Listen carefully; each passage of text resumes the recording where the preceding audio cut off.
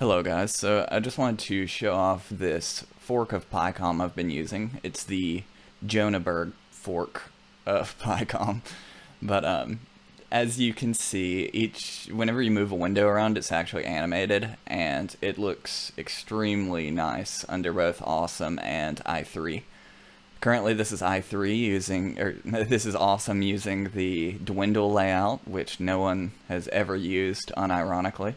But it looks great.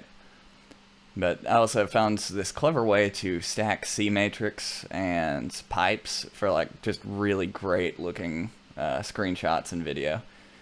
But yeah, so the way that you actually install this is all you have to do is git clone Jonaberg picom, and then if you're on Debian, you need to download the build dependencies. So that will be, whatever. It works for both picom and compton. I've built picom before using just the compton dependencies if you're still on Debian 10.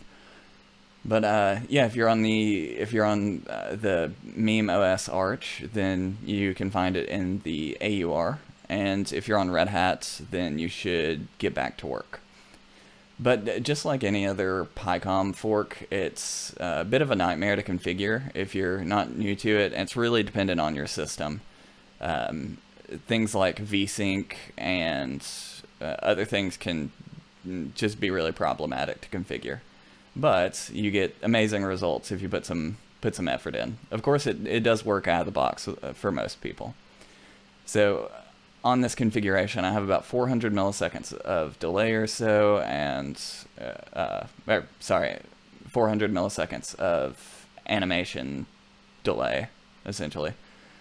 So yeah, that's about it. When it comes to configuration, I could give more information on that, but it's like a whole situation.